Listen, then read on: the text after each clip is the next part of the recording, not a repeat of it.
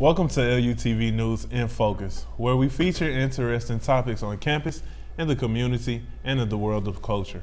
I am Arthur Harmon. In Texas, we are familiar with the phrase Friday Night Lights.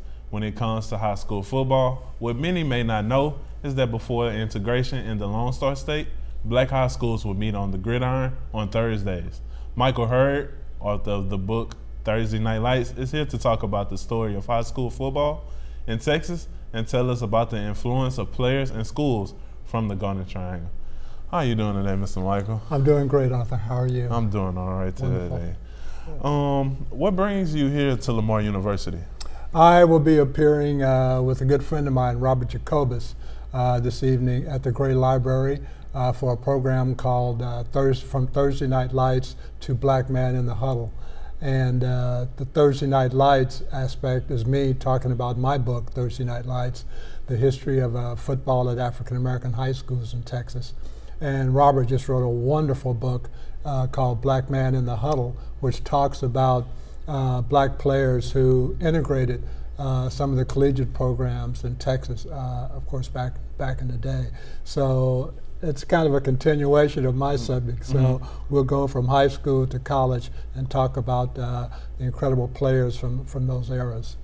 Okay, so was this planned between you guys, or just like when you wrote your book, it happened and then he ended up writing another book? Yeah, pretty much. That's the way it came down. My book, Thursday Night Lights, came out in 2017 in October, and his book, Black Man in the Huddle, just came out a couple of months ago. Oh, okay.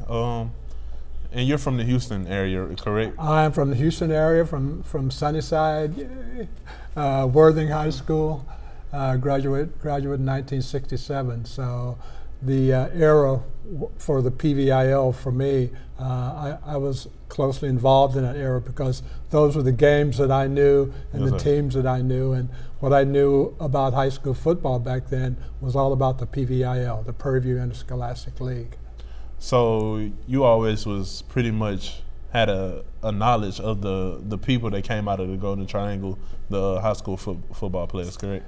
Yes, I did, because again, those are the players that I knew, and of course, some of the players that I went to school with at Worthing, Clifford Branch, who played with the Raiders, 3 Super Bowl winning teams, was a classmate of mine, a quarterback named Carl Douglas, who won national championships at Texas, well, it's Texas A&I Kingsville now. So yeah, I knew a lot of those players and coaches and programs. So when I started my career as a sports writer, you know, I would go and cover ball games, but I would always look at the rosters and see who were the players from the high schools that I knew about. You know, including Hebert and Charlton Pollard and all the other black schools. And I just, as my career went, I just started to learn more and more about some of these players. So, I knew the PVIL had some great players coming out of there, but man, the more I read and the more I covered people, the more I learned about just this wealth of talent from the Golden Triangle. So you learning these people and learning about them, who would you say was the most interesting to cover? all of them. I look back at I guess it's kind of inescapable, the Soul Bowl and the guys who came out of that. And I think one of my favorite characters was Coach Willie Ray Smith Sr., who coached at Charlton Pollard. It was really colorful. In fact, before Charlton Pollard, he coached at Orange High School, Wallace High School in Orange. And the last they saw of Coach Smith at Wallace, Ernie Ladd was carrying him off campus because the coach was about to throw down with the principal. Definitely. It's, in your book, it was interesting, definitely. I've known about Willie Ray Smith, but like you're saying, like he was a character pretty much and had a different kind of swag, I guess you could say, so to speak. You said like in the book, he's pretty much like a ladies' man and all of that stuff. And like I never even knew that they said he was there when the Bonnie and Clyde situation yeah, apparently. Well, he grew up in Denton, Texas, up north of Dallas. And it just so happens that one day he's a kid and he's downtown in Denton, and Bonnie and Clyde had just robbed a bank and were having a shootout with the cops, and a stray bullet, caught him in the leg. And and so he walked with a limp for the rest of his life, and apparently that's a true story.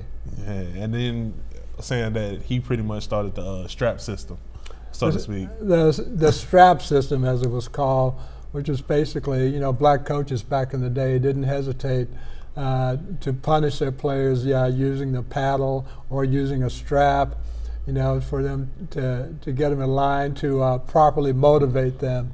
And Coach Smith was one of the coaches who was a strong believer in the strap system and applying it to his players' backside.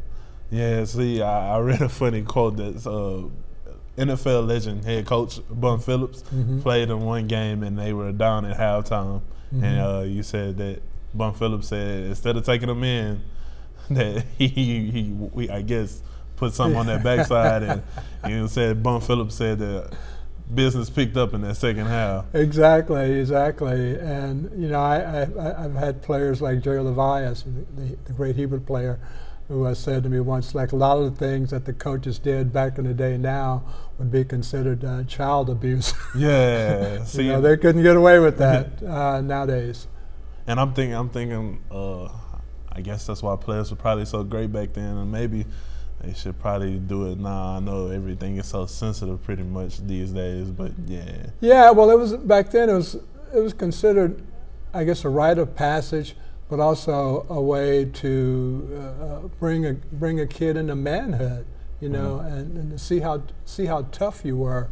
And like I said, you wouldn't be able to do some of those tactics now as a coach. You can't really lay your hands on a player anymore. Yes, sir. Yes, sir. Thank you for coming and being on the show today. It was nice meeting you. Oh, it was my pleasure. His book, Thursday Night Lights, is available on Amazon.com. Thank you for watching LUTV News InFocus. To see more content from LUTV News, follow us on Twitter and like us on Facebook.